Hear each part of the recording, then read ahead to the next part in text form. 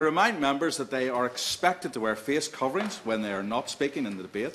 This is in line with the current government guidance and that of the House of Commons Commission. I also remind members that they are asked by the House to have a COVID lateral flow test twice a week if coming onto the parliamentary estate. This can be done either by testing centre in the House or at home. Please also give each other and members of staff space when seated and when entering and leaving the room. Thank you very much for you. I now call Tonia Antoniazzi to move the motion. I beg to move that this House has considered E-petition 582336 relating to the discharge of sewage by water companies.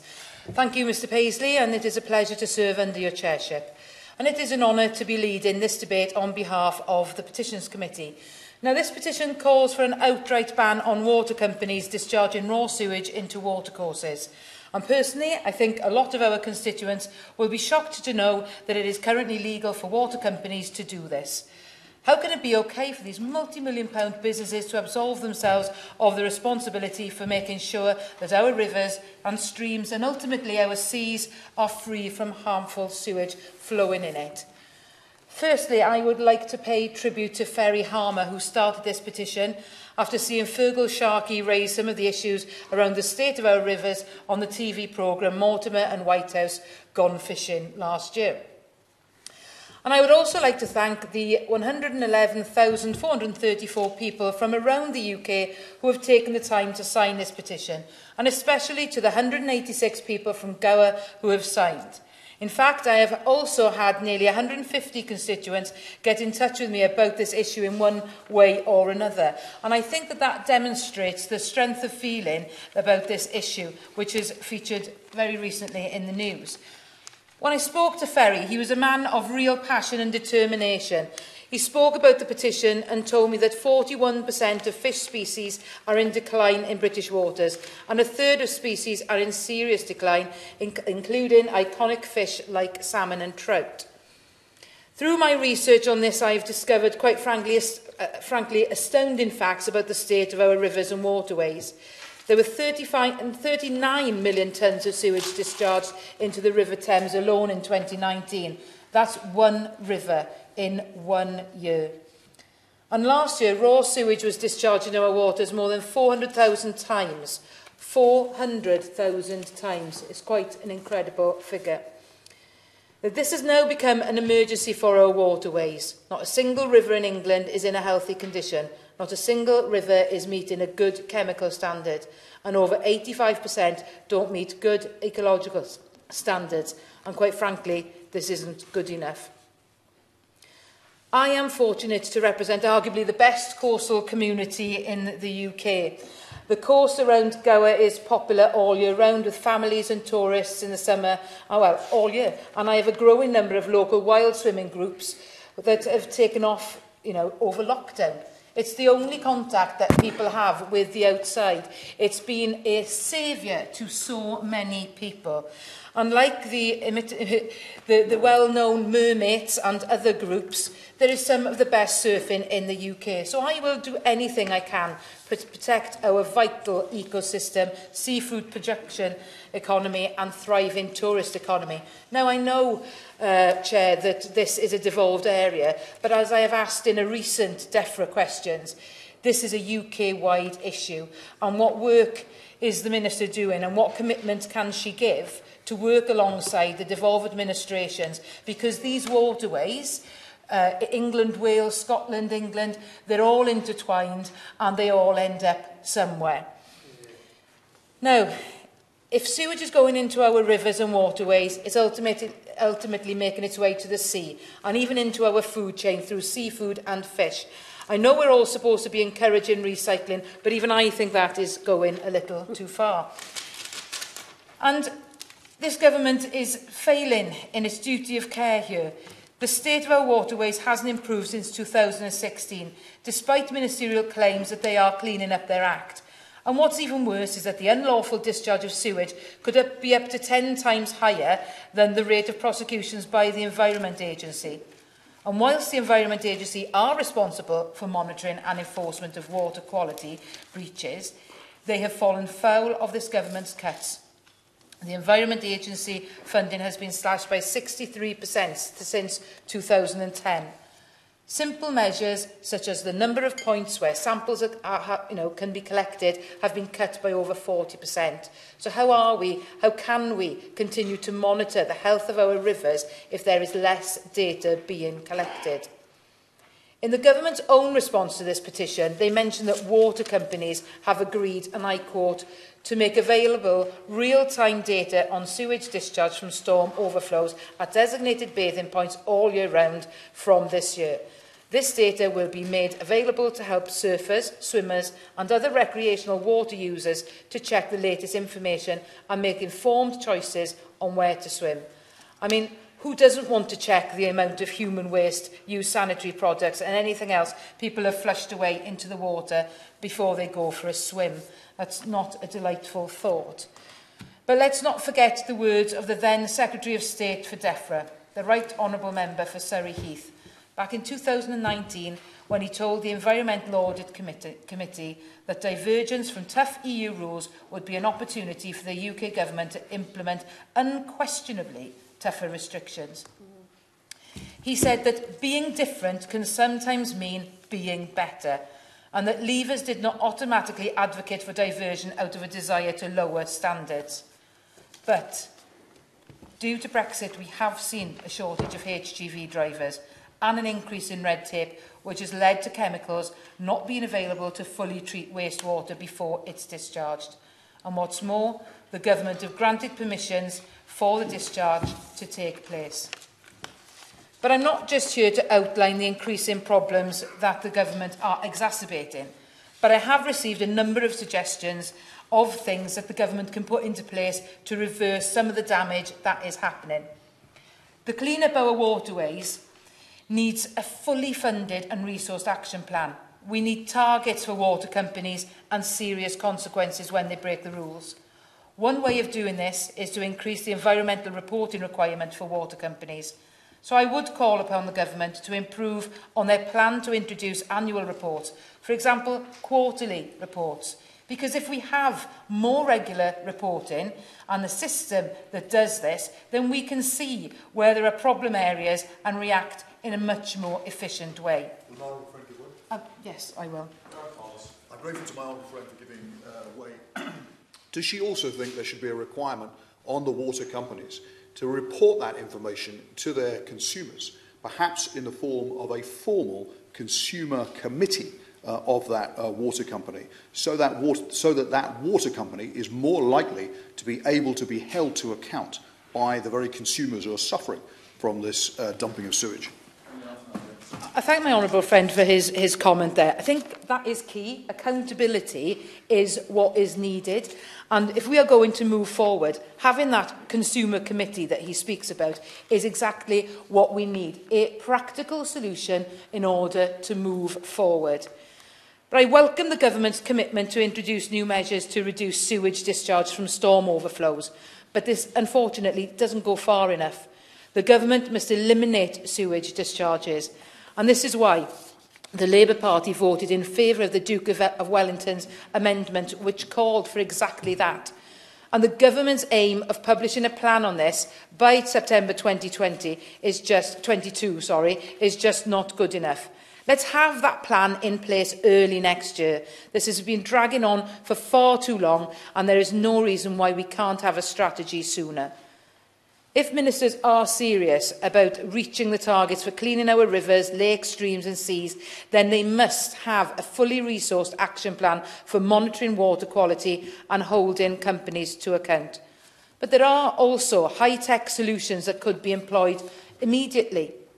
Ferry mentioned a system called HIBACS, Hybrid Activated Sludge Process, which doesn't sound absolutely delightful, but it's cheaper and more effective than the system companies are currently using. To me, that sounds like a pretty obvious thing for the water companies to put in place. And where there are capital expenditure issues, it must fall to the government to ultimately step in and protect the waterways. Natural mitigations can also provide solutions to this problem, reintroducing beavers, building more reservoirs and increasing tree and hedgerow planting. The Minister has plenty to answer from my contribution, but I would also like to know how many water companies have been fined by the Environmental Agency, and how much have they been fined, and when did the Minister last meet with the Environmental Agency to discuss this? Chair, I bring my conclusions to a close, my contribution to a close by asking the Government to be bold in doing the right thing and getting our rivers and streams cleaned up, and listen to the advice of experts, beef up the Environmental Agency's powers and keep pushing water companies to take responsibility for not just those people that signed the petition, but for everybody living in the United Kingdom. Thank you, Chair. Thank you very much. The question is that the House has considered E-petition 582336 relating to the discharge of sewage by water companies. I'm just having a wee look around people's stand so they see who else is interested. Thank you, that's very helpful. I'm now going to call Maria Miller. It's a great pleasure to see you in the chair and to have the opportunity to debate this really important issue. And I have to start by saying that the Government's new Environment Act goes further than ever to help reduce water pollution in our rivers and our seas, now and in the future, and in many ways directly addresses a number of the points that the Honourable Lady for Gower has already raised in this debate today. Yet an orchestrated campaign on social media left many thousands of our constituents, people who really care about the quality of our water and river pollution, being bombarded with misinformation. Now, the Honourable Member for Gower has been very constructive in her contribution to this debate, and I'm sure other members will be. But I hope that this debate will ensure that the true facts are on the record, facts, not fiction.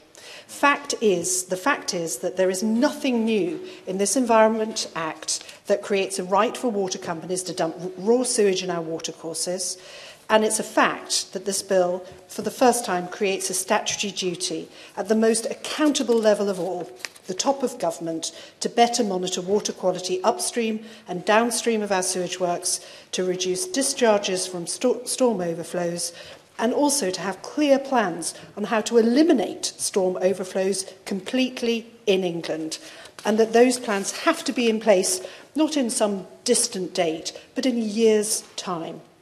Now, these are real improvements, and the bill also goes on to establish for the Environment Agency a new duty to publish storm flow overflow data annually, and that water companies will have a duty to publish real-time storm overflow information too, quite different to the social media disinformation campaign which created such heightened concern and probably led to this debate today. Now, these are real improvements that matter in my own constituency, Mr Paisley, because we're home to a rare north-flowing salmonoid chalk stream, of which there are only 200 in the world. The Loddon springs out of the ground in Buckskin, in the centre of Basingstoke, and also in my own village of Maple Durwell, and in the surrounding fields. And by the time it reaches the sewage works in Chinham, where discharges occur, it's only 2 or 3 miles away, and it's still little more than a stream. So back in 2006, a water cycle study was undertaken by the local authority to model the impact of large-scale house building, of which Basingstoke has undertaken a great deal of in the last 2 decades, to undertake a large-scale a water cycle study on the impact on the River Loddon. And I have been working with the Environment Agency and Thames Water since, for more than a decade, Mr Paisley, to ensure that we see improvements and protections for the quality of our river, and that our sewage works in Chinham has the right measures in place. Indeed, it has one of the toughest consent levels in the country for phosphates. And in 2015, new technology was trialled at the plant after some successful lobbying to switch it to Basingstoke rather than it happening somewhere else. So we've been doing a great deal, but we welcome the extra measures in the bill, or in the Act indeed, to go even further. Because some aspects of the river have improved, but others have not. Now, some of this the Minister, I think, can help with, but others she simply can't. Indeed, we've seen a significant increase in our local crayfish population in the Loddon, which has tipped the river into poor status, not because there's been an increase in pollution, but because the crayfish eat the eggs of the coarse fish. And I think some of this detail is often lost in some of the social media campaigns, which can perhaps misrepresent what is the information that's gathered by the Environment Agency. And I would be interested to know from the Minister what work she's going to be doing to help educate local councillors, perhaps, and also local schools on some of this information. Now, this new Act also gives more opportunity to tackle storm water discharges, and that is incredibly welcome. Because let's be clear, at the moment, if those discharges didn't happen, the stormwater would simply flood homes and businesses, and that would be completely unacceptable as well. So the measures in the new Act means that there need to be plans developed, not just to reduce stormwater, but eventually to eliminate it as well. And that's very important for me, again, Mr Paisley, locally, because in 2020, we saw an almost unprecedented level of rainfall in April, leading to the Loddon experiencing 40 overflow events. As I say, almost, we believe, unprecedented, because there was insufficient space to store the quantity of stormwater. It had to be released into the river. But the situation is not particularly predictable. This year there have been only 2 such events, but we need to make sure that if there are problems in the future with increased water levels, or increased rainfall levels, it can be dealt with. Now, one of the significant contributory causes to this problem is house builders having the automatic right to connect rainwater drainage to the sewage system. And I'd like to just really focus on this with the Minister. We need the government to bring into force Schedule 3 of the Flood and Water Management Act 2010, which removes developers' automatic right to connect rainwater drainage to combined sewers, which can put additional stormwater pressure on our sewage works capacity. So what plans have the government got to tackle that particular piece of legislation still yet unenacted? In terms of other reasons why we have overflows in Basingstoke, they're caused by high levels of groundwater infiltrating the Thames Water network. Now, Thames Water are working on that through a scheme relining sewers, which will run from 2025 to 2030. But I'm concerned that that, plus 2 upgrades at the Basingstoke sewage works to increase capacity, has meant that Thames Water doesn't see Basingstoke as a priority for investment in the future, because of the significant amount of work they've already done, particularly around this issue. Now, this Environment Bill requires, or the Environment Act, requires a plan to be in place to make improvements at every stage into the future. But I would like to perhaps stress to the Minister, particularly for rivers like the Loddon, which is little more than a stream, as I've pointed out, as it runs past the Basingstoke sewage works, yet is subject to the same national stormwater overflow rules as much larger bodies of water, and that simply can't be right. So could the Minister set out how plans to reduce and eliminate storm overflow events can take into account the very different size of watercourses involved? The Loddon may have one of the lowest numbers of overflow events in Thames Valley, and then makes it less of a priority for Thames Water, but it's a very small tributary to the Thames when it receives overflow water in Basingstoke. I'd like to close, Mr Paisley, by just paying tribute to this Minister's work on this issue. She has made so much progress on the issue of water quality, and I think it's very fitting that we have this debate today with her ability to respond to it. Thank you. I'm not putting a formal time limit on, but if members could keep in mind around 5 minutes, we'll get everybody in who wishes to speak with comfort. I now call Tim Farron, and I see you, Mr Morris. I see you. Great pleasure to serve in your chairmanship, Mr Paisley. Thank you very much for calling me, and hugely grateful to the Honourable Member for Gower for not just securing this debate, but making an excellent start to it. I'm sure members will forgive me if I focus much of what I say on the situation in my communities, the English lakes in Cumbria. We're probably the wettest part of England. Storm overflow is a daily thing for us. We need to keep those lakes topped up so we don't complain. We do complain about the water companies taking advantage of that in order to justify overflows, which I think none of us would accept as being in any way acceptable. Windermere, the largest lake in England, the reservoir of last resort for Greater Manchester. It contains 3 designated bathing areas which are of good standard. So I don't want to make the case that Windermere is an open sewer or anything like that. Of course it is not. Nevertheless, on 71 solid days last year, United Utilities dumped raw sewage into that lake. And that is utterly unacceptable. If we look at the other issues affecting phosphate levels in that lake, we have maybe a quarter to a third of all the phosphates in the lake coming via septic tanks. There is a complete lack of registration and regulation of septic tanks, no help for those people who have them. You talk to people in the Environment Agency who do a great job on the ground in Cumbria. They will say the only reason they know where the septic tanks even are is by a process of elimination, because they know what's on the mains and therefore what isn't. And that's not acceptable. We need to make sure there's a proper system of registration, regulation and help for people with septic tanks so that we can preserve and protect our lakes and the quality of them. But it's not just the lakes in South Cumbria that struggle and where the water companies take advantage of the permission that they effectively have to dump sewage into our waterways. The River Kent at Burneside, the Kent and the Gowan at Staveley, and the Kent at Wattsfield in Kendal have seen sometimes catastrophic emissions. And in the likes of Burneside and Staveley, it doesn't even take much of a storm, even not even a huge downpour, to see terrible raw sewage on the streets in those beautiful lakes villages. That is not acceptable, and we have to look at what the government is willing and able to do to make sure that water companies do the right thing to keep our waterways clean and at a level that we would consider acceptable. I hear what has been said about the Environment Bill. I am massively sceptical about the government's amendment at the last minute. It does indeed take the Duke of Wellington's wording about progressively reducing harmful emissions and the duty on those water companies. There's a timescale for a report, but there's no timescale for improvement, and there's no volume references when it comes to improvement either. How much sewage is acceptable, for example? So I can tell you that 40% of phosphates in Windermere are down to United Utilities.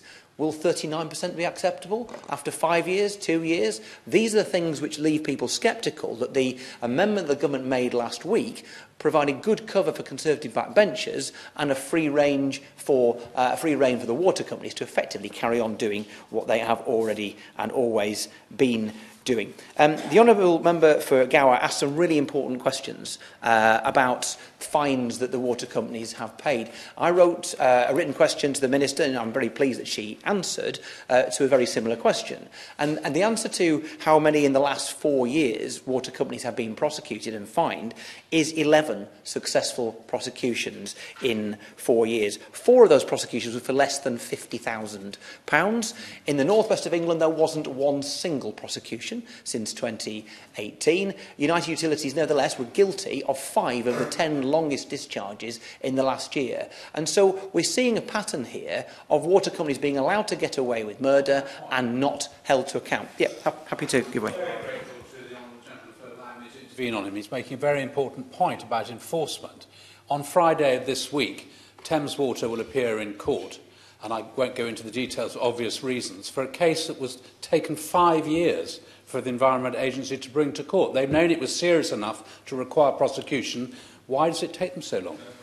I'm very grateful for his intervention and also for his work on this area, highlighting this issue, and we have much to be grateful to him for. And the point that he makes is absolutely right, that we can have policies, but if they aren't enforced, if the water companies can factor into their spending plans that a fine of maybe less than £50,000 is a small price to pay when they're able to dish out to their shareholders £2 billion in dividends each year. So I'm absolutely proud of the English lakes and of our waterways. We have glorious lakes and rivers and streams in our community, and I want to keep them clean. And the water companies have the permission at the moment to take advantage of the fact that they are allowed to have these emissions, and the reality is that they're not being held to account via the legal process. So I would like the Minister to reflect on those issues that have been raised and tell me what plan that she has to help us in the Lake District make sure that our best visitor attraction in the country and our biggest outside of London is get something clean and pristine that we can all remain proud of. We'll get the remaining 12 backbench speeches, and I will have to cut to 4 minutes each. I call Robbie Moore. Thank you, and it's a pleasure serving you. Chairmanship, Mr Paisley, and I thank the Honourable Member for Gower on behalf of the Petitions Committee in bringing forward this really important debate. And it's great to see so many members around the table for what is such an important topic. And indeed, for me, cleaning up our river system, improving our water quality within our river streams and rivers is incredibly important. And in my constituency, we have the River Wharfe, which is the only river yet in the UK to have secured bathing water status. And after decades of inaction, I have to say that I am very proud that this government are the ones who are doing something about it. Many people that will have signed this petition will have done so in advance of the Environment Bill having secured royal assent as of last week. Now, during these discussions, we have had many falsehoods put across by the media and by, I have to say, members on the other side who have used this as an opportunity to capitalise on a fact of falsehoods in many arguments that have been put forward in many debates over recent weeks. So I want to use this as an opportunity to set the record straight. Members in this place have never voted to allow water companies to pump sewage into rivers. What we have done is voted for a piece of legislation which will go to greater lengths to clean up our rivers and to much greater lengths than what we've ever seen before. With the Environment Bill now having secured royal assent last week, we have voted for a duty to directly put on water companies to produce comprehensive statutory drainage and sewage management plans, setting out how water companies will manage and develop their drainage and sewage system over the next 25 years. And of course, we have voted for a power of direction for the government to direct water companies in relation to their actions in these drainage and sewage management plans. The government will also have the ability to use their power of direction if the plans are not good enough. And this, of course, is a powerful tool. We've also voted for the government to produce a statutory plan to reduce discharges from storm overflows, something which we are all incredibly passionate about in this House because we have seen for too often sewage getting into the river system through storm overflows not working correctly, and now the government has the ability to put more pressure on water companies. We've also voted for a requirement for the government to produce a report setting out the actions that should be needed to eliminate discharges from storm overflows in England and the costs and benefits of those actions. Both publications are required before the 1st of September next year.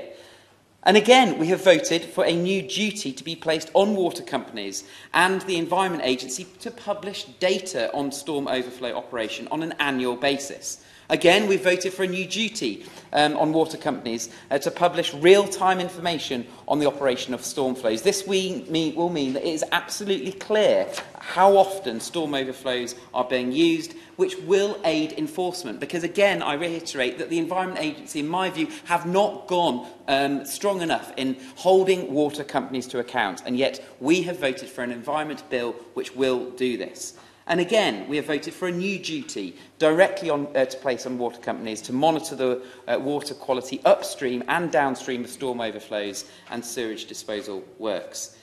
In July of this year, the government set out for the first time ever its expectation on Ofwat, who are the regulator, who are in charge of monitoring both the water companies and the Environment Agency, should incentivise water companies to invest significantly to reduce the use of storm overflows. Mr Paisley, I was proud to serve on the Environment Bill Committee, and I was delighted to see the Environment Bill become law.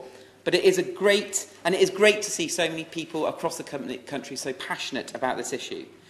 Cleaning up rivers is vitally important to us all, but I have to say it was deeply disappointing to see that members on the other side of this House not vote for any of the mechanisms or any of the measures which I've just outlined in this speech. Whilst the opposition make a lot of noise on this topic, it is on this side of the House that we act, and it is in fact thanks to the Environment Act that we can now finally begin to stop sewage discharge getting into our rivers. Yeah, very good. Rebecca Long-Bailey. Paisley. It's a pleasure to serve under your chairmanship, and I'd also like to thank the Honourable Member for Gower for securing this very important debate and her speech, which I very much agree with. The Rivers Trust have shown multiple sewer storm overflow incidents in the city of Salford, centring around the River Irwell and the Manchester Ship Canal. And last year, as we've heard, water companies dumped raw sewage into England's rivers and seas 400,000 times. So it will take more than regulation to fix the problem. Indeed, the water industry has been regulated since it was privatised in 1989, and fining many water companies millions of pounds has demonstrably not affected their behaviour. Yorkshire Water and United Utilities, for example, have even tried to claim in court that they are not public authorities and shouldn't have to publish data on sewage. Of course, as a result of privatisation in 1989, our water and sewage are now run by 9 regional private monopolies, which are mostly owned by private equity. Since privatisation, water bills have increased by 40% in real terms, and eye-watering new research from the University of Greenwich shows that the water and sewage companies have paid shareholders a total of nearly £17 billion in dividends from 2010 to 21, an average of £1.4 billion a year. It's estimated the privatised English water companies paid out £57 billion in dividends to shareholders over the 3 decades since privatisation. This is almost half as much as the money they've spent on upgrading and maintaining water and sewage systems. And worse, 6 water companies were found to be avoiding millions in tax, and the Financial Times reported on the huge debt piling up in the water industry, confirming that our water bills are rising to pay for huge shareholder payouts, not to invest in infrastructure. So the truth is, privatisation of our water industry was wrong, and it has been a complete failure for the British public. But the good news is that bringing water into public ownership would actually pay for itself within around 7 years. After that, it would save the public purse £2.5 billion a year.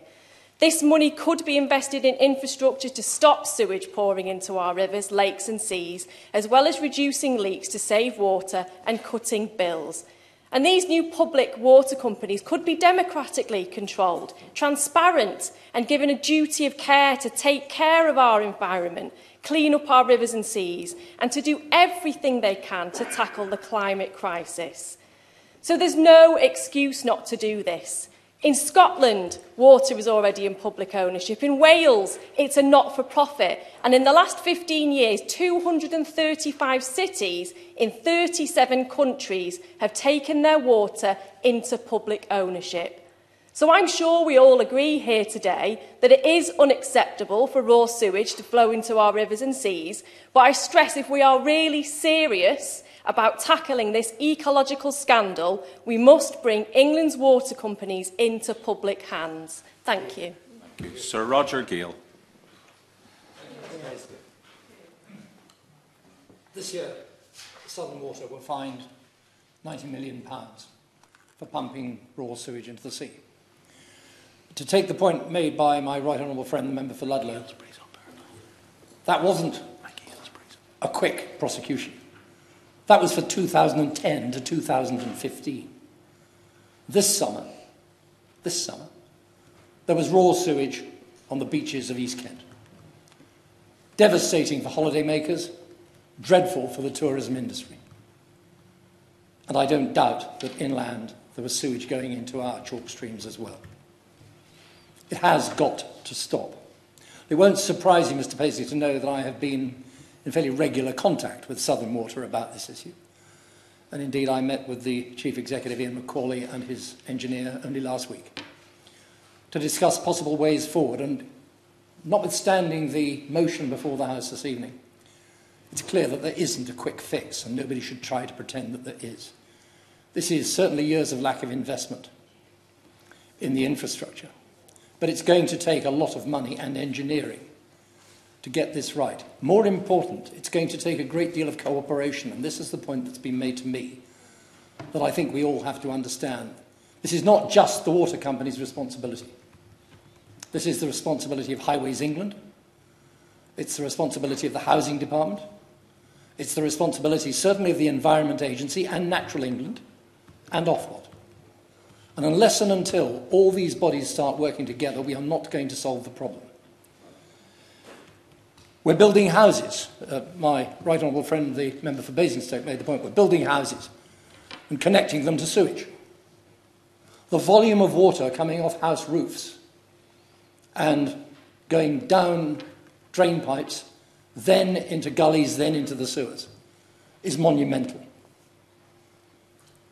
We're building more and more houses without the sewage and water infrastructure to handle what we're putting into the system. We have got to separate out rainwater from sewage. And if we can do that, and we can do it, there's not a single house site I know of at the moment being built with a grey water tank, for example. We're throwing all this water away. There are very few houses that have water butts. There's barely a yard, if there is at all, of tarmac on road that is porous. In other countries, roads are porous. Why aren't they porous in the United Kingdom? So what I say to my right honourable friend is that, my honourable friend the Minister, is this. Yes, we have to hold the water companies to account, but we also have to make sure that the Department for Transport and the Department for Local Government and Housing play their part in this, as well as DEFRA, to pull all of the strands together and to have a coordinated approach that, looking to the future, will build us the houses and the roads and the drainage systems that we need for tomorrow, not for Victorian England. Mike Ainsbury. Thank you, Mr. Paisley. It's a pleasure to serve under your chairmanship. I thank the Honourable Member for Gower for securing this debate and responding to the 111,000 people or so that signed this petition, and 144 of those from Weaver Vale. My constituency, named quite rightly after the River Weaver, which cuts straight through my community, has an incredible, important role to play over the centuries in my patch. Since its canalisation in 1732, it became one of the most important commerce routes in the north of England, with transport of salt, in fact going right back to Roman times, which not only led to the creation of the world-famous Sanderson boat lift, but also the renowned ICI works, now Ineos Inovan and Tata, which became a vital employer, still is a vital employer, which led to the industrial expansion of Northwich. Today, the River Weaver is haven for wildlife and recreation activities, and it's arguably our greatest natural asset. Without the River Weaver, there would be no Weaver Vale, and it's vital to us that we do everything we can to protect this for future generations, which is why I and my constituents are disgusted to see that last year raw sewage was regularly pumped into the River Weaver and the Dane at an alarming rate. The Rivers Trust reported that in 2020 alone, there were 1,341 spills from storm overflows, amounting to a whopping 5,786 hours. That's 241 days. Mr. Paisley, sewage discharges not only make river waters unsafe to swimming for local people, but also damage the habitats of a range of different species that use our waterways. The people of Weaver Vale want our local rivers to be free from raw sewage, so that our river systems can thrive and those ecosystems depend on it. Last week, I asked my constituents to contact me about the views on the matter that comes before this chamber today, and there was an overwhelming response. Constituents such as Debbie Graham and Diana French argue that pumping raw sewage into our rivers is outrageous and once again shows how profit is being put before health and the environment. They call for tougher regulations on these United Utility companies, such as United Utilities. They were all under the impression that their bills were ensuring that these rivers were cleaned up. How about, Minister, taking the shareholders and the directors out of the equation and using that surplus to invest in our waterways, that £57 billion that the Honourable Member for Eccles referred to? The recent government-inspired amendment is nothing short of blah, blah, blah that came out of COP26. To put it bluntly, Chair, a vague statement of progressive reduction is talking crap while giving the green light for more crap in our rivers and communities. Thank you.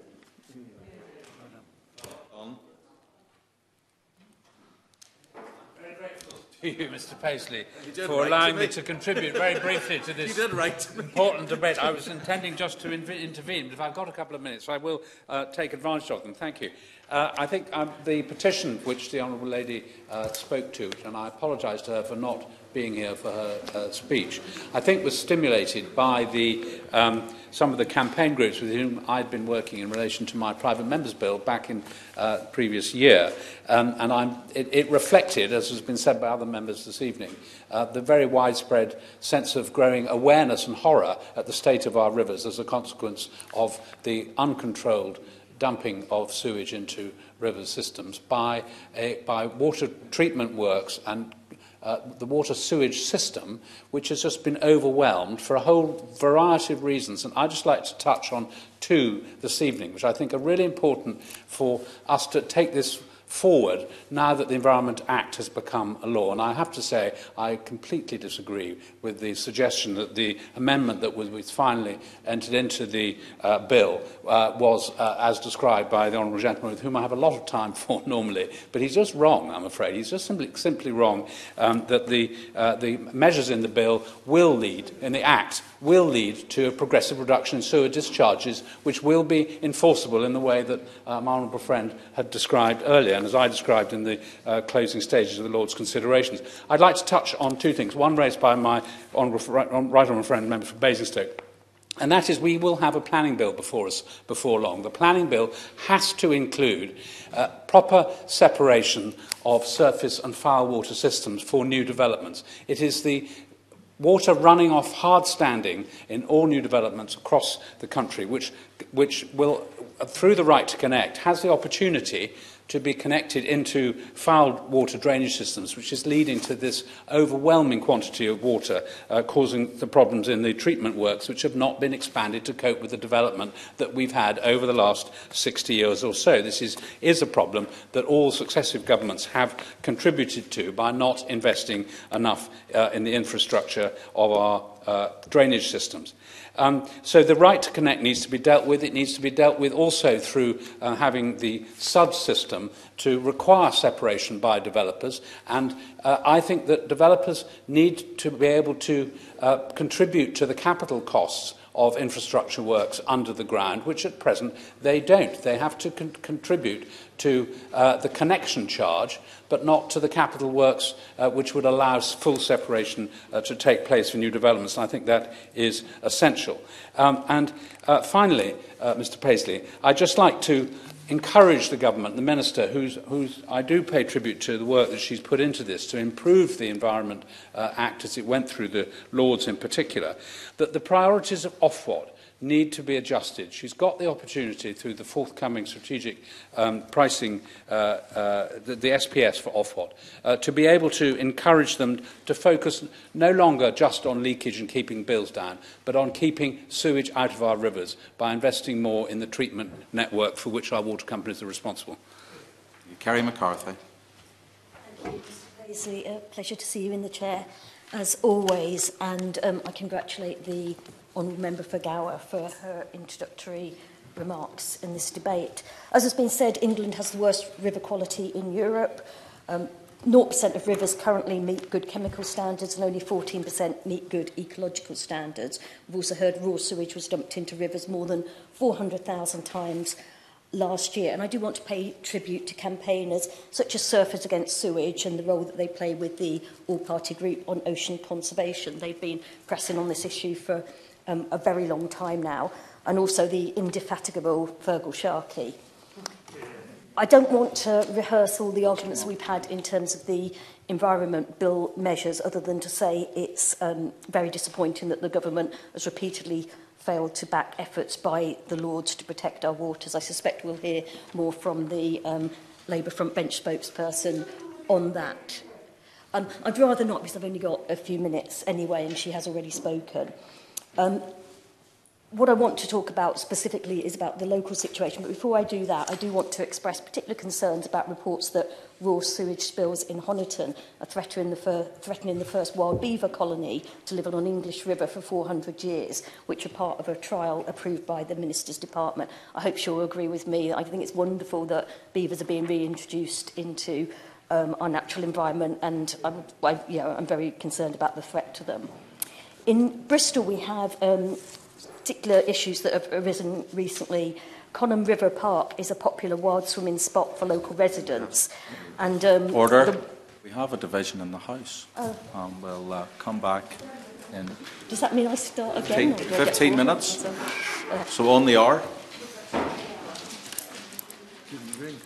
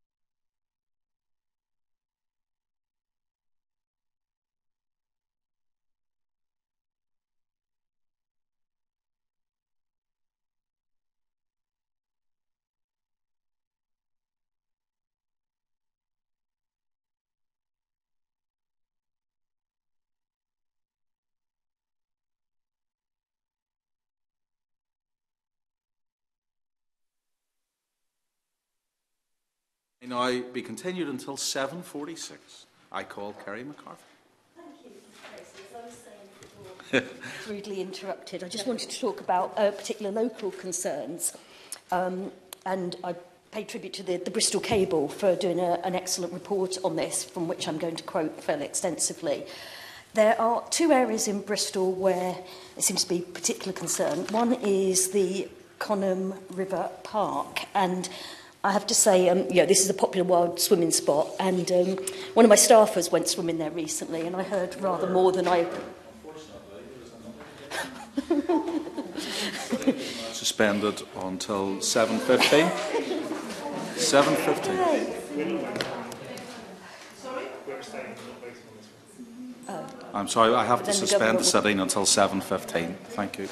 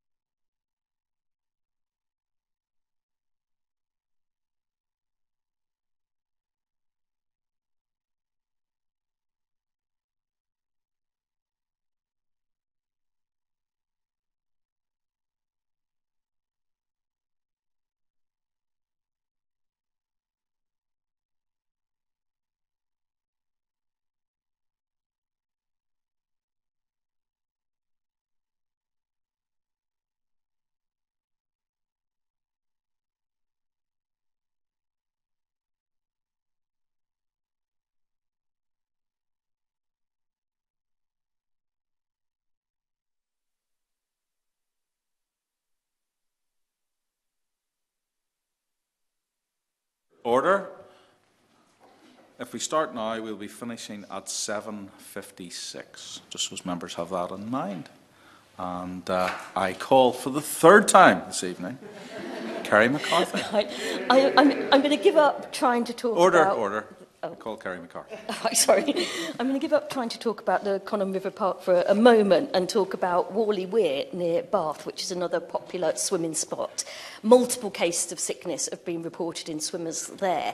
One of the most recent incidents, just the week before a storm overflow 4 kilometres upstream, had started releasing raw sewage into the Avon. Data since then, as I said, the Bristol Cable is reporting on this, showed that sewage was dumped from this overflow 67 times last year. In total, Wessex Water, which I think covers the Minister's area as well, released sewage into the natural environment more than 14,000 times in the first 8 months of this year.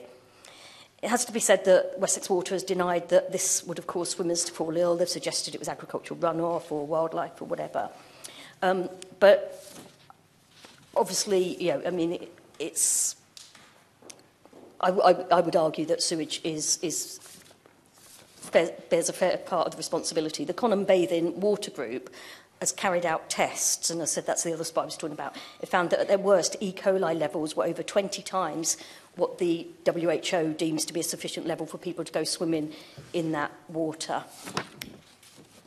We know that the cost of changing the sewage infrastructure would be massive. We know that would be added to bills, but I think that this problem has just got too bad for us not to seize the initiative and actually act. The Environment Agency has recently given the green light for water companies to dump even more sewage into the rivers due to Brexit-related chemical shortages.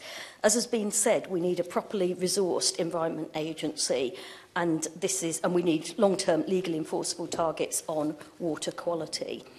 This is a situation that can't just be allowed to slide, and I'd just like to hear from the Minister. Partly, I'm not quite sure what the process is, but the campaigners at Whalley Weir and Conan River Park are campaigning for designated bathing water status. If you've got any advice on how they could achieve that, that would be helpful. But how is she going to make sure that rivers in our area are suitable for swimming in? Thank you very much, Mr Paisley. It's a pleasure to see you in the chair today. I would also thank my honourable friend, the member for Gower, for securing this debate and for her opening remarks. I'm really pleased to have the opportunity to speak in this debate on behalf of the 140 residents of Dulwich and West Norwood who signed the petition to ban raw sewage discharges, and the thousands of others in my constituency for whom this is an important issue. As a member of the Environmental Audit Committee, I also pay tribute to our chair, the Right Honourable Member for Ludlow, for his commitment and work on this issue over many months.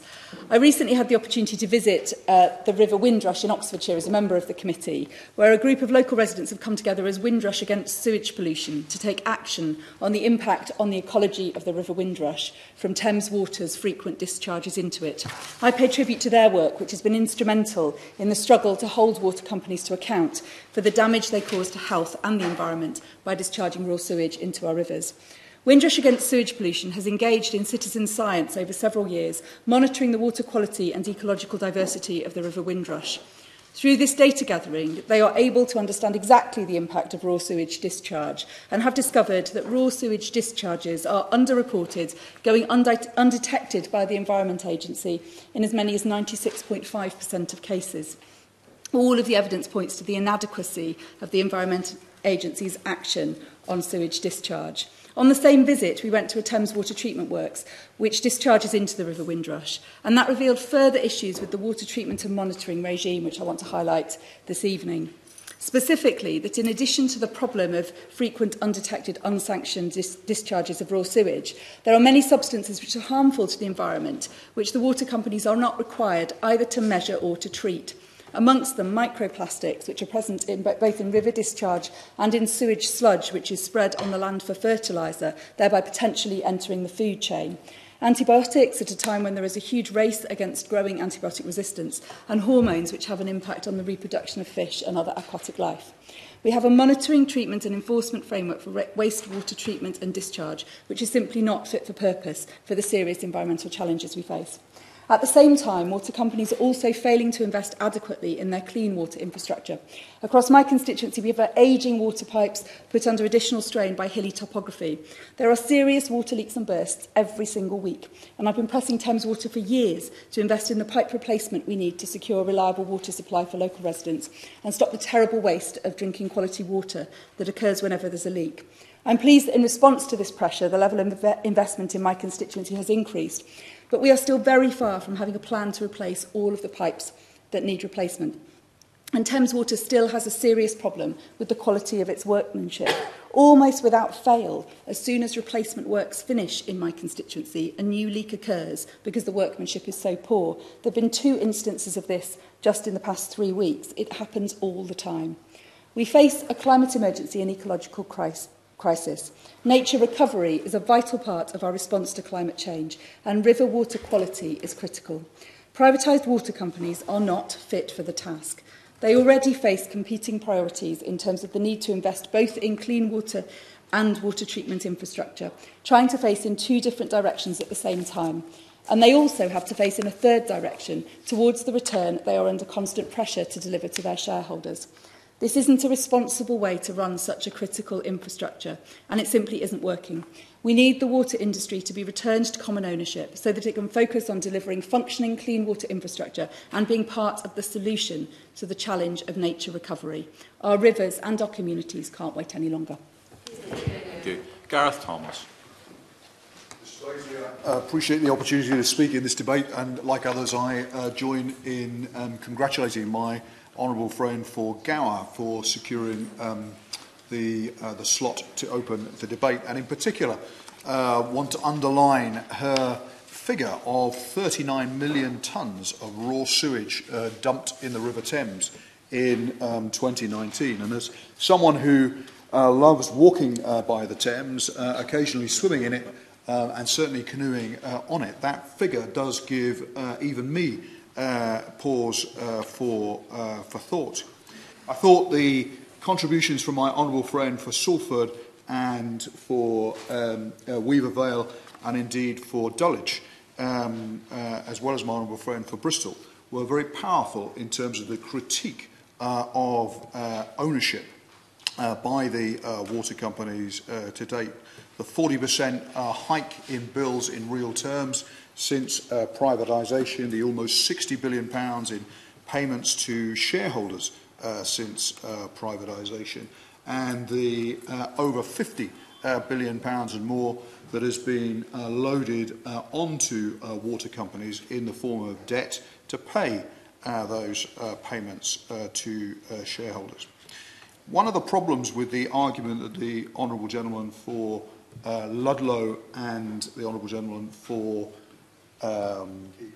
Keighley, I beg your pardon, and indeed for the honourable gentleman for a constituency in Kent that I should be able to remember, and I apologise to him that I can't, have made, is to gloss over the issue of ownership, and in particular the fact that annual investment in water supply infrastructure was lower in 2018 than it was in 1990. And that does rather suggest that there has been for some time a serious question mark over as to whether or not privatisation is delivering. The particular issue... Of course, okay. Not done. For allowing me to defend my remarks. I made no remarks, didn't discuss the subject of privatisation, but as he's raised it and accused me of having done so, I'd just like to ask him whether he recognises that the amount of capital investment invested by the water companies in the 10 years prior to privatisation was half the amount invested in capital treatment works in the 10 years post-privatisation.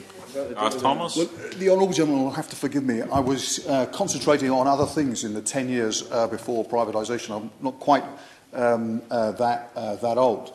And if he shares our concerns on this side of the House about the quality of performance of the privatised water companies, then I welcome that. I recognise that the Minister is not likely today to give a commitment to bring the water companies back into public ownership of one sort or another.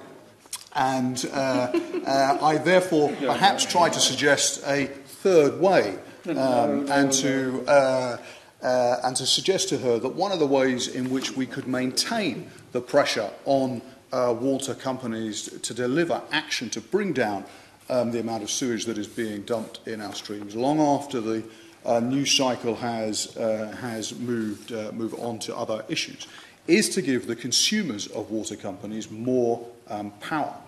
Power in the form of perhaps a requirement that any increase in bills would have to be approved by the consumers of the water company. If the Honourable Lady, Right Honourable Lady perhaps were willing to be radical, any increase in the salary of the Chief Executive and Board of the water company having to be approved by the consumers of that water company. I think there should be a water users committee, a consumer committee for each water company, and that committee to have real powers to hold the board of the water company to account. At the moment, there are only two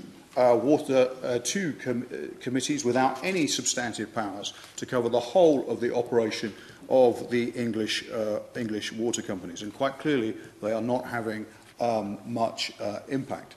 So I would urge the Honourable Lady to take away the need to give consumers more direct power, more direct say in the operation of the water companies on which we all rely.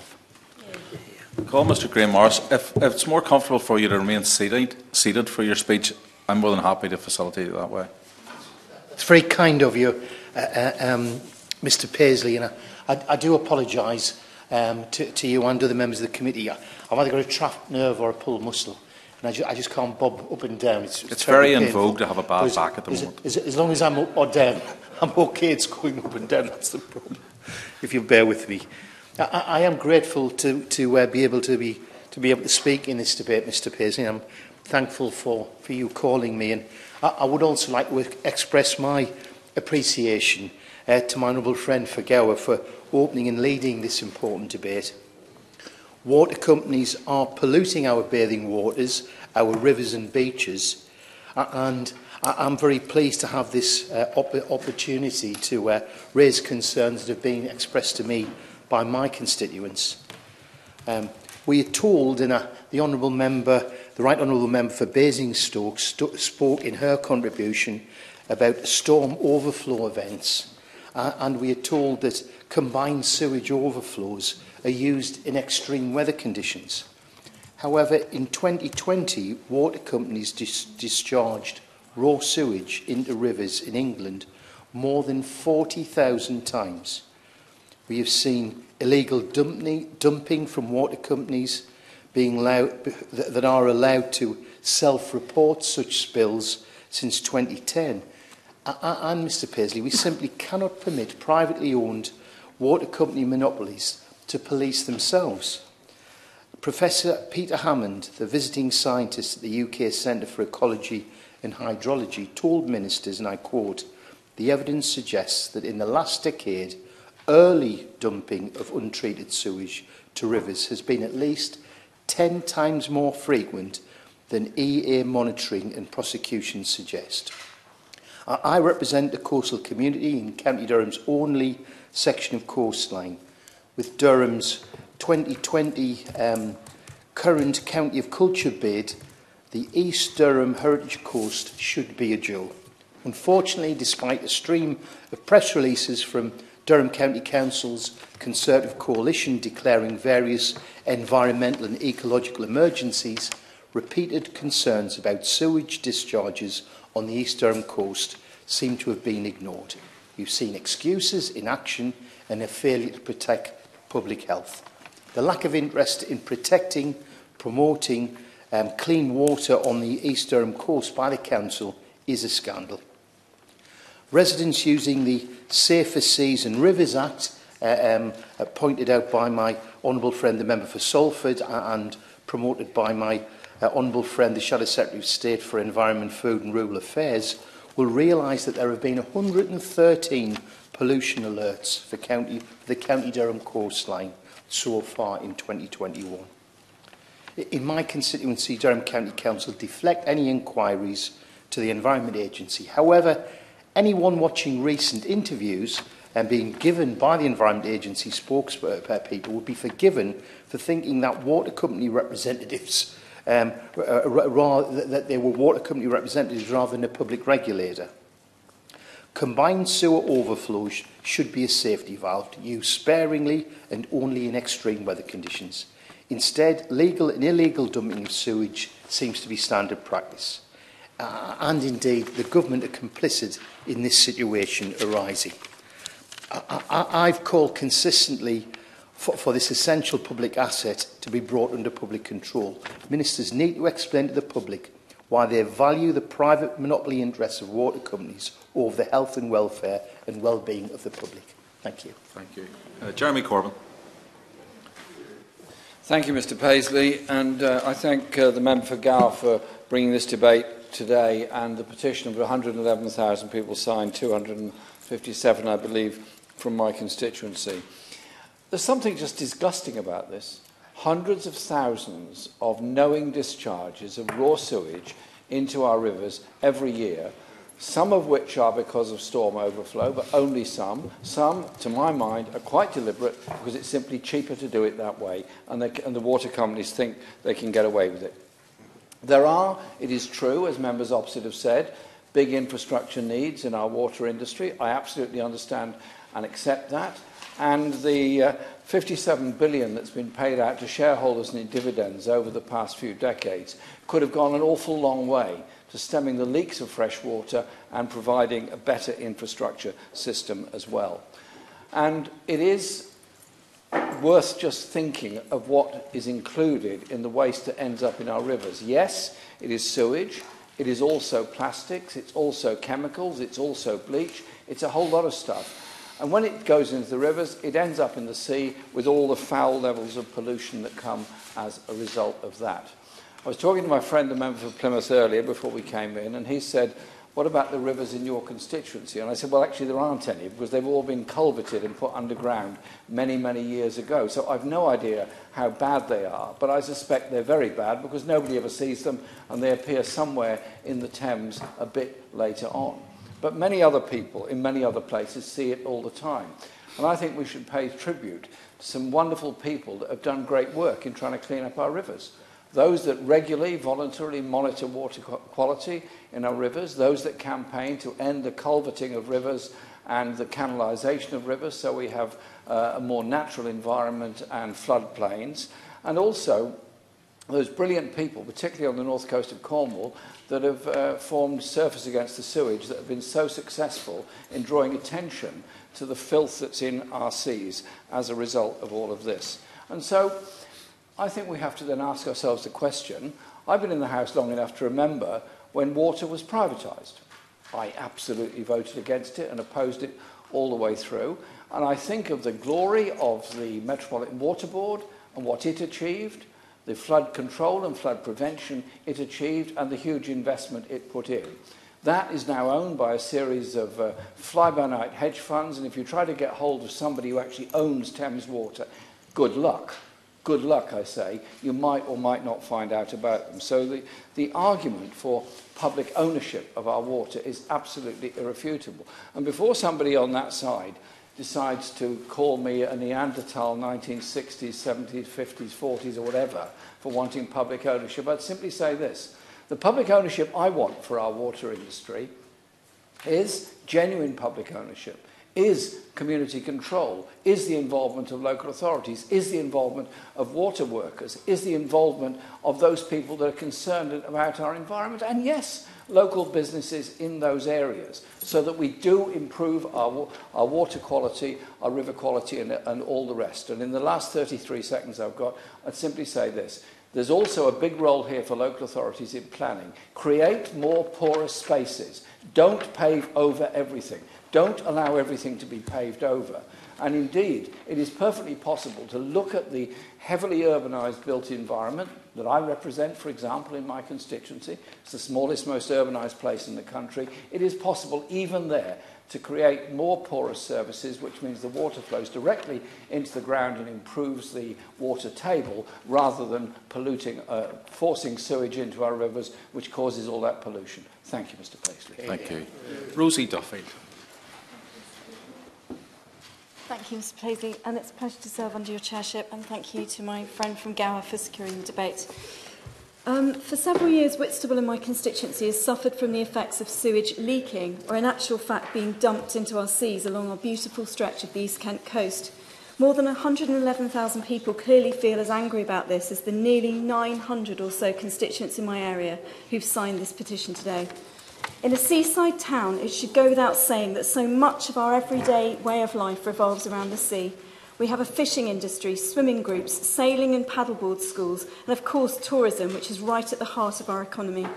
We should not be having to just get used to these increasingly frequent incidents which keep us away from our beaches. Not only are we unable to swim or sail, basic everyday things like hanging out washing, opening our windows, including in my office, walking the dog, are impossible on the worst days. One of the loveliest aspects of living in such a beautiful part of the country is that during the pandemic, our daily exercise was a walk around Whitstable Harbour, taking the dog up to our local coastal nature reserve, or just jogging along the seafront and maybe picking up some locally caught seafood on the way home. But instead, we are now often avoiding a dip in the sea or a visit to the beach hut in case bits of human waste float past us. Instead of good, fresh, healthy sea air, our children have been gulping down lungfuls of foul-smelling, polluted stuff that contains plenty of potentially toxic bacteria. No wonder my constituents have had enough. In the summer, I held a public meeting so that residents could demand answers and action from Southern Water, the company responsible for our waterworks, and paid by us for the safe removal and treatment of waste. In July this year, Southern Water was handed a record £90 million fine for thousands of illegal dumping incidents. This was just the latest in a list of fines dating back to 2007. One has to ask why, essentially, despite these frequent and increasingly huge fines, nothing has changed. And as Mr. Justice Johnson said when he handed down that fine, it's the greatest sewage scandal in this country since the Great Stink of 1858, which forced our predecessors in this place to take action and build the first public sewers. Could it be that a profit-driven private company such as Southern Water would rather pay fines than invest in expensive but completely necessary upgrades to the sewage infrastructure that would stop these incidents from happening altogether? The damage to my community, the health, well-being and way of life is a far greater cost than that paid out by a private company. No wonder some of my constituents are now refusing to pay their water bills. They understandably feel that they have paid more than enough already. So I echo the members from Salford and Eccles and Dulwich and others in their view that companies responsible for providing these services should be publicly owned and publicly controlled and not primarily driven by making money for shareholders. Instead of swimming with sharks in the Cayman Islands, we need to enable my constituents to swim in clean waters. Following the summer public meeting, I've continued to meet with Southern Water, like my honourable friend from Thanet North, and they regularly, individually, represent good people who are willing to engage with groups such as the Great Save Our Seas in Whitstable and other Whitstable activist groups. But it's the wider corporate attitude that urgently needs to change.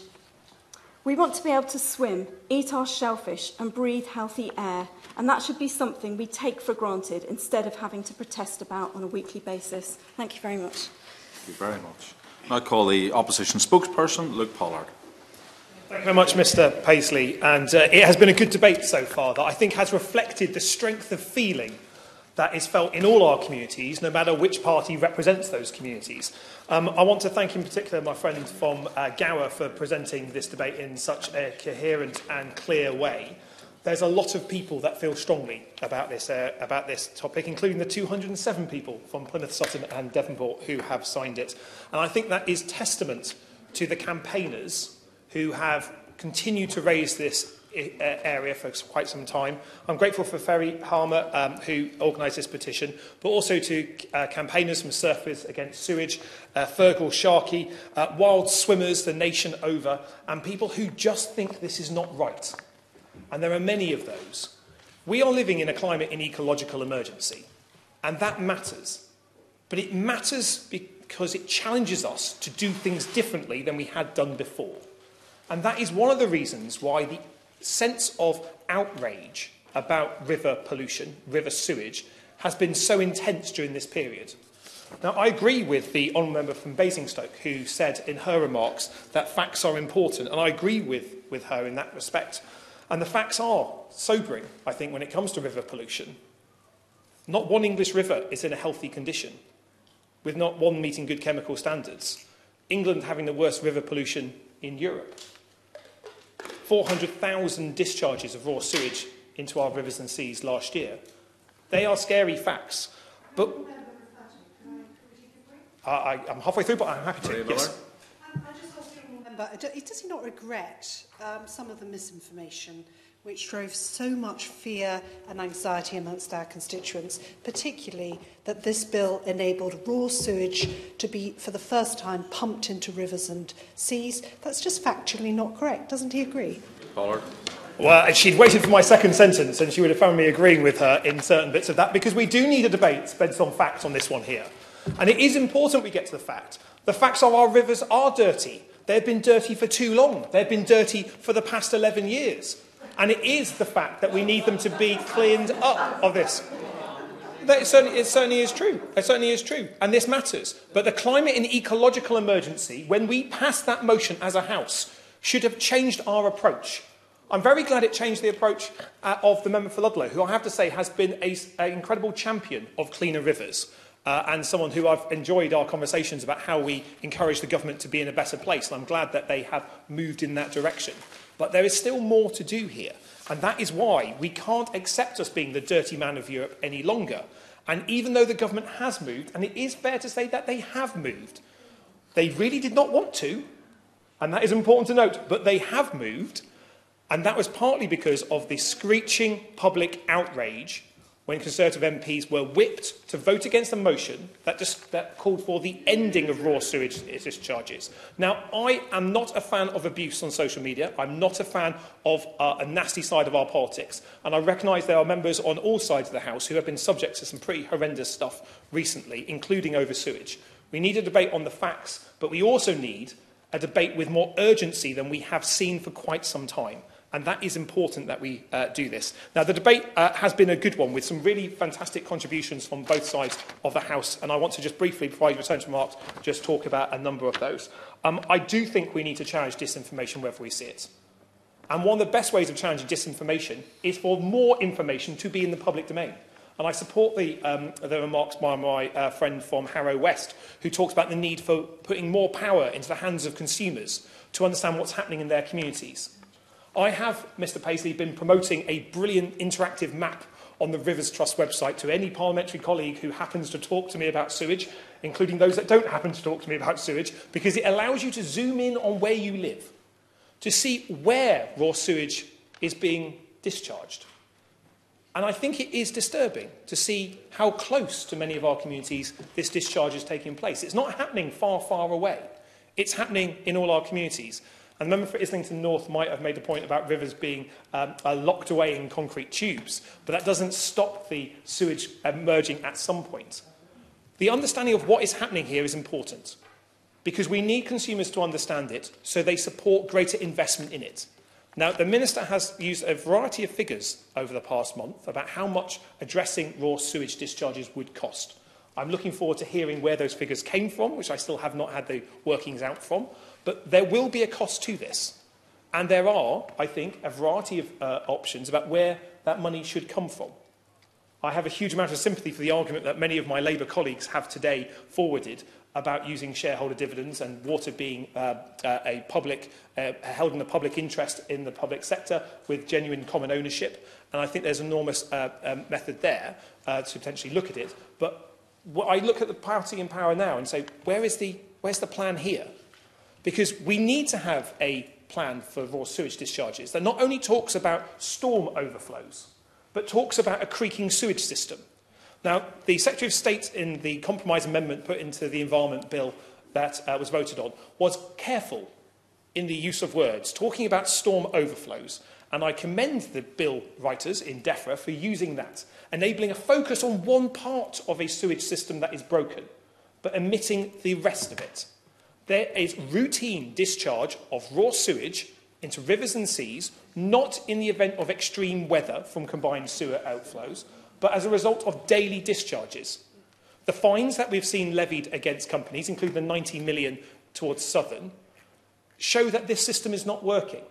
I agree with the comments from both sides of the House earlier today when we talk about the delays in prosecution. And I want to encourage the Minister to look again at how much budget the Environment Agency has been given, to make sure that there are no further cuts to the Environment Agency's budget, and a real emphasis for them to bring further prosecutions. I also want to see higher fines for water companies, because it's clear that the levels of fines are not yet producing a change in behaviour in those water companies that are stopping raw sewage being routinely discharged.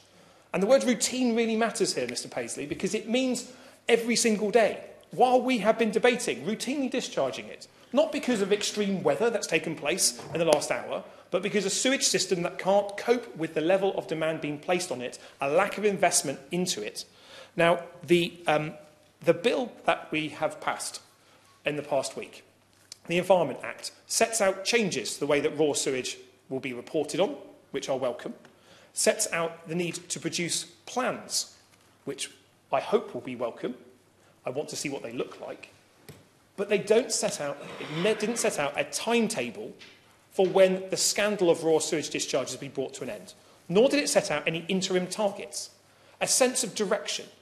And I think, in a very meaningful way, every member who is here today wants to see an end to raw sewage being discharged into our seas and into our rivers. But we need a clear timetable to hold any government to account, to see how their performance is going. But we also need to delve into the workings of the water industry. And the member for Ludlow is right when he talks about the need to strengthen Ofwat and the SPS guidance that the Minister is preparing. That will influence the changes for water companies in the next pricing period. But what changes are happening in this pricing period? What changes are happening right now in water companies? Because they know they don't have to invest in the same way until the next pricing period. Because Ofwat has set the pricing controls, has set the investment strategies, and although many water companies fell foul of the business plans in this period, I doubt we will see that huge surge in action to close raw sewage outfalls and invest in treatment until the next price period. So the challenge is, what do we do about it now? And that, I think, really matters as well.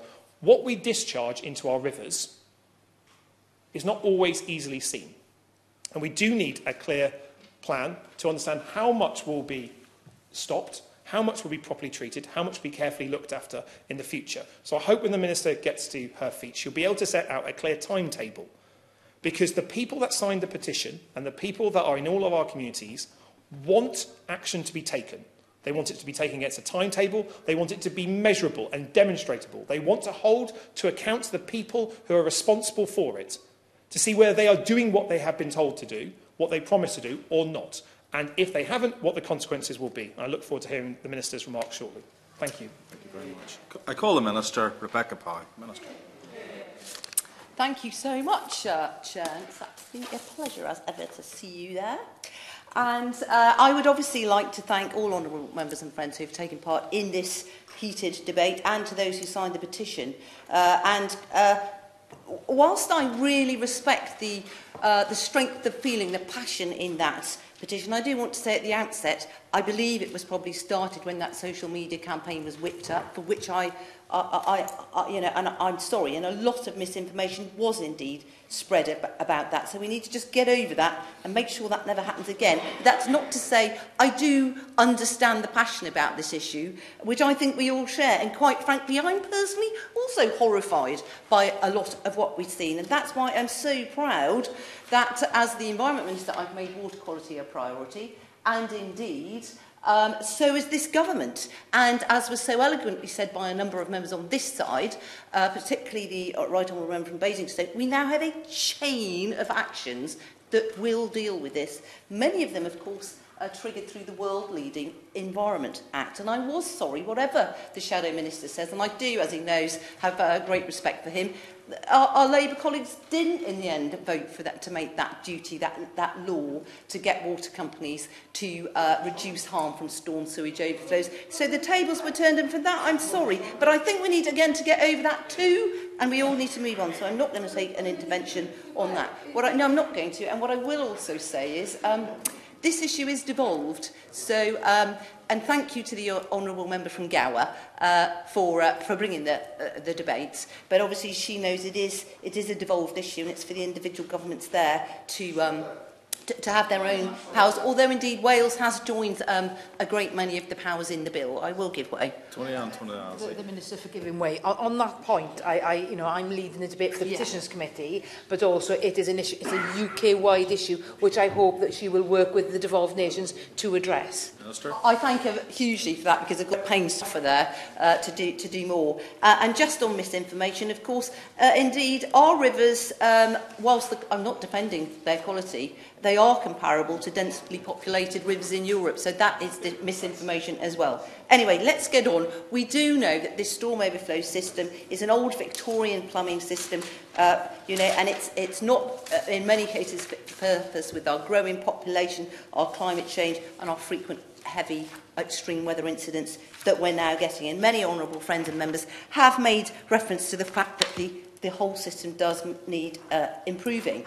And I have been clear that the frequency with which these storm sewage overflows are used, and they are supposed to be an emergency use, are used far too frequently, and it is totally unacceptable, and I have said this frequently.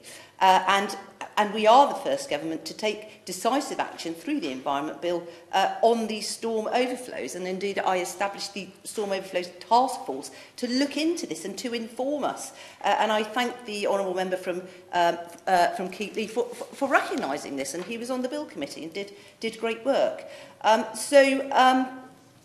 What I wanted to say is the petition itself actually calls for a ban on basically elimination of these storm overflows. So that ambition is, of course, commendable. But however, we do need to very, very briefly... I'm really grateful to the Minister for giving way. She mentioned the petition at the start of her remarks, and she mentioned that she thought that the petition had probably been started in response to the social media campaign. I just wanted, as a point of clarification, to point out that the petition was started more than 6 months ago, and indeed the government published its own response to the petition on the 5th of May earlier this year. Thank you very much for clarifying that. And obviously, as I said, I share the passion of the people that signed the petition, so I'm not arguing about that. But what I did want to say, it calls for the complete elimination of storm overflows. And what we need to look at is how possible is that? What is the function of the overflows in emergency situations? And to look at just to look at the whole issue absolutely in the round. The Storm Overflows Evidence Project report was recently published to give shed some light on this and the costs we're looking at. And the Shadow Minister keeps asking about that. He can read all about it. It's an independent survey project, and it's published on gov.uk. So, and that highlights these costs of complete elimination would be between 350 billion and 600 billion pounds. And what I also want to say is, when we're looking at all these things, we do need also to consider all of the other things we have to deal with in terms of water, to do with phosphates, nitrates, soil in the water. It's been referred to by a number of right honourable friends, and they are right. This is a very complicated picture, and we are dealing with it, and we need to. So I wanted to go on to say that work is underway on this time frame in terms of reducing and maybe potentially elimination of these overflows. And And actually, there were some interesting points made, the Honourable Member from Harrow, about consumers' involvement, bringing the public along so that they understand what we're doing. And indeed, water companies do consult consumers, but of course, it doesn't change their obligation to meet their requirements in law and regulation. But that's where government's direction to Ofwat the regulator is so important. And we've just done our draft strategic policy, and we flagged this issue of storm overflows and reducing the harm for the first time ever. And also putting the environment at the top of the agenda. And I'm sure we all share the view that that is the right thing to do.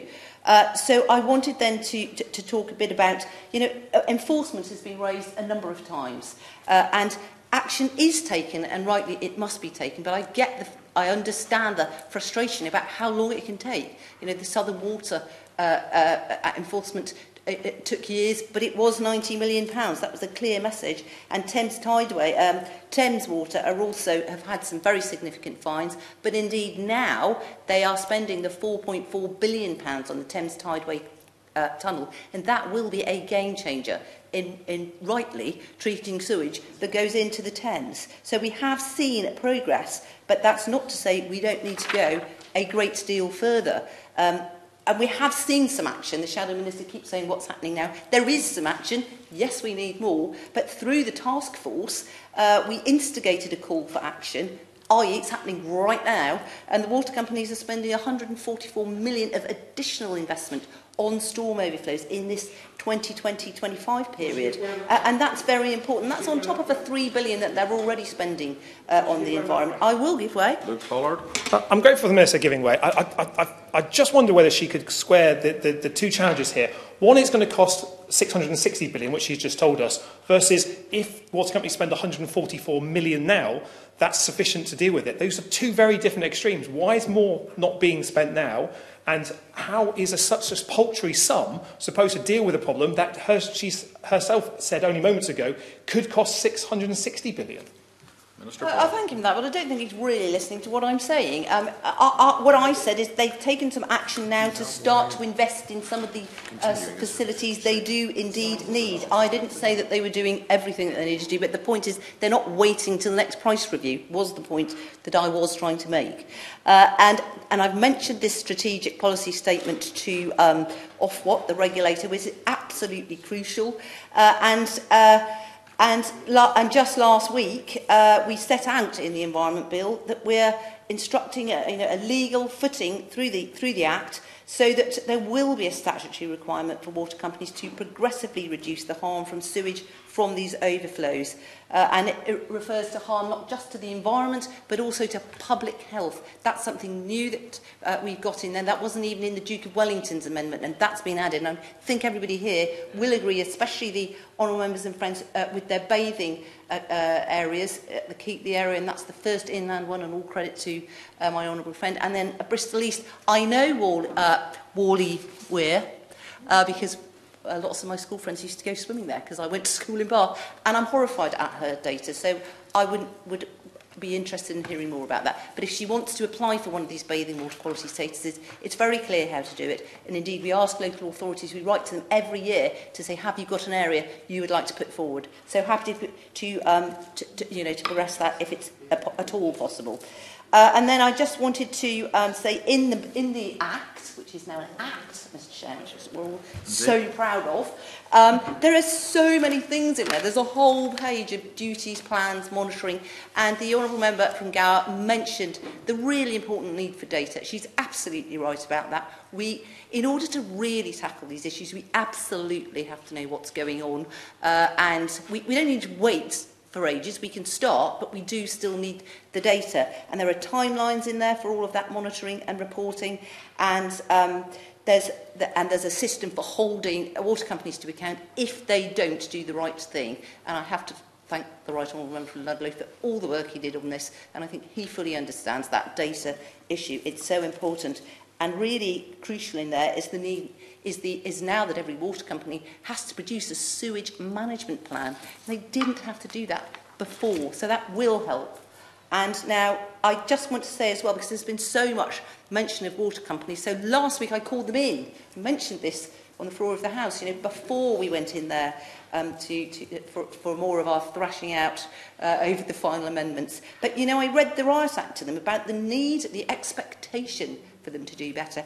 And indeed, we do need to work with them to make sure that this happens. And now we've been very, very clear that if we don't see action, we will take enforcement powers. And there are clear enforcement powers through the EA, who issue the permits, through the regulator, and indeed then through government in a new power in the Environment Bill. And of course, ultimately, the Office for Environmental Protection. So all of this system, Chair, is now in place. So I think I'm going to wind up. I do want to thank all honourable friends and members, because I think we share an issue about water quality. I mean, I see it as the stuff of life. It is the precious thing of life. It is the lifeblood. That and soil, another of my favourite subjects. You know, it's our duty to look after it. And I just wanted to end by saying, of course, it is a very complex issue, and those the Right Honourable Member for Thanet North and others have talked about this need, and from Basingstoke, to pull together other departments and to talk about the building requirements. And we are indeed doing work right now, a review on the SUDs in Schedule 3 that will include the right to connect. Really, really important that we pull all these things together. And it's not often I agree with the Honourable Member from Islington, but he's absolutely right about the semi-permeable driveways and membranes. I'm a gardener and I've talked about this forever. And the Honourable Member from Salford should go and visit the Living Lab at Salford University. It's amazing what it's showing people to do with grey water harvesting, underwater tanks, green walls, and it's brilliant. And it's in her constituency. I had a visit. So on that note, I hope I've made it very clear we're taking this very seriously. The measures are in place, but of course, there's more to do. Thank you, Minister. The question is that the House has considered E-petition 582336 relating to the discharge of sewage by water companies. As many as are of the opinion say aye, and the contrary no. The ayes have it. The ayes have it. Order. Order. The sitting stands adjourned.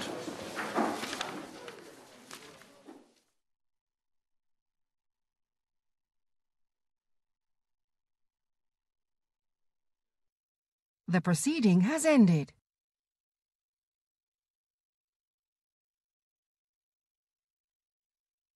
The proceeding has ended.